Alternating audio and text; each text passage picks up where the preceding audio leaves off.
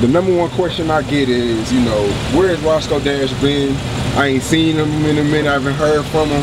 Where has Roscoe Dash been? Everywhere, man.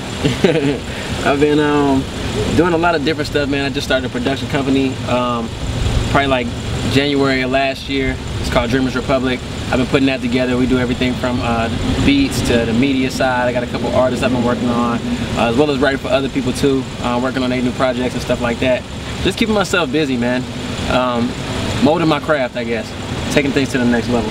Right, now you just dropped the appetizer. Yeah. How do you feel about the response from that? It's doing exactly what I thought it would do. It's doing exactly what I wanted it to. I didn't expect to come out and do no Jay-Z and Beyonce numbers or nothing like that. I really just wanted people, I wanted it to go over certain people's head, and I wanted the people who were supposed to grasp it to grasp it. Right now what we're doing is we're preparing the main course, you know what I'm saying? We're rolling out, we're shooting the videos for the singles off that project, off the appetizer project. We just shot Threesome yesterday actually, and we shot features last week. So we just rolling, man, and we about to roll into the either the Dash Effect or the 2.0 project, the sequels of both of those, and just keep things moving, man. Now the phrase "turn up," everybody's using it now. Yeah. And that's like it's in our vocabulary now. How did that phrase come about?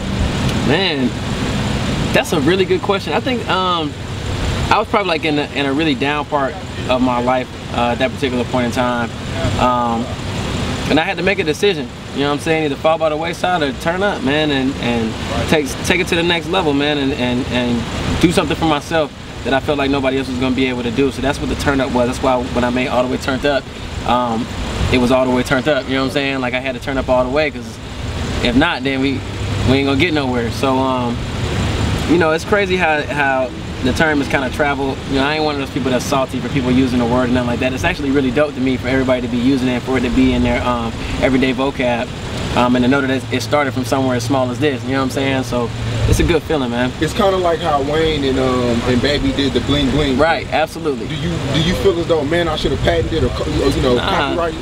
The thing is, I think that being able to, well, knowing in your heart, mind, body, and soul that you're the person that created that, and that you can come up with something else just as dope. The fact that it spread like wildfire is enough for me. Like, and the thing is that a lot of people don't know, but you can't really coin a phrase. Like, you can only do it in your voice. You know what I'm saying? So when you trademark something, you can only trademark your voice saying that. So I wouldn't be doing anything. I wouldn't be doing myself any justice if I did coin it or patent it or anything like that anyway. So no, that ain't really about that to me.